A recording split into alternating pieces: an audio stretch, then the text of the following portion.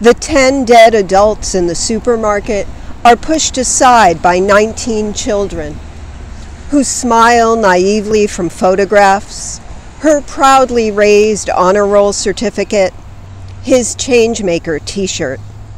For Christmas cards, politicians pose their families with guns. The guns shine. The guns are bleeding the children again. Again and yet again, rounds spent in endless repetition.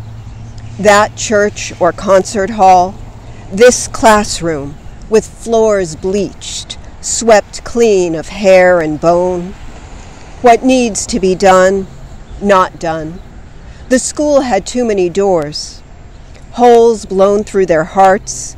The parents buy wood boxes, carved stone.